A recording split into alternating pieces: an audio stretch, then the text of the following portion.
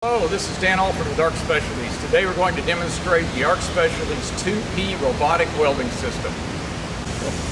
The 2P welding system incorporates a robot and two positioners, one for loading and unloading while the other side is welding. In this case, we've configured it as a plasma welding system. We're running powdered filler materials. This means you can weld materials which aren't available in the wire. In this case, we're running cobalt alloys. But that's not what we're talking about today. Today we're talking about parametric programming. Let me explain what parametric programming is. With normal robot programming, you have to use the teach pendant to locate each point and teach it. But what we've had is Nick Augustine, our project manager on this project, has developed a parametric programming system where you simply enter the geometric data from the blueprint. Since we're using plasma, we can use the automatic torch height control to compensate for small differences in part diameter. So let's go through the process. So let's demonstrate the parametric programming system.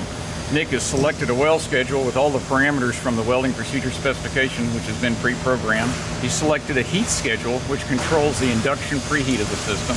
He's entering the part dimensional data.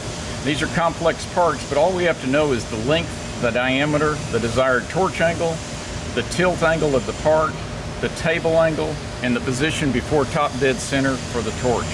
If you look up in the upper right-hand corner, it has a step distance. What Nick wants to do is a 5-pass weld, so he'll auto-populate the field by hitting the autofill button at the upper right after he populates the first line. This populates the rest of the program. He's just created a multi-100-line program to weld this part. For the weld schedule, a preheat schedule, and 6 pieces of dimensional information. He's just created a program that has 5 passes and it's probably hundreds of lines long. It was that easy.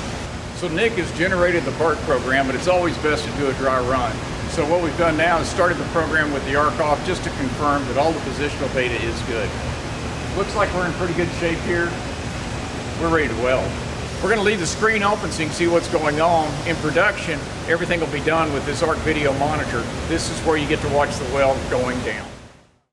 The operator uses the Xyrus ARC video system to monitor the welding process. On the screen you're seeing plasma transferred arc welding. Powdered cobalt-based stellite filler material is flowing into the weld puddle, creating a hard corrosion-resistant overlay. The finished part with a cobalt-based weld overlay on it.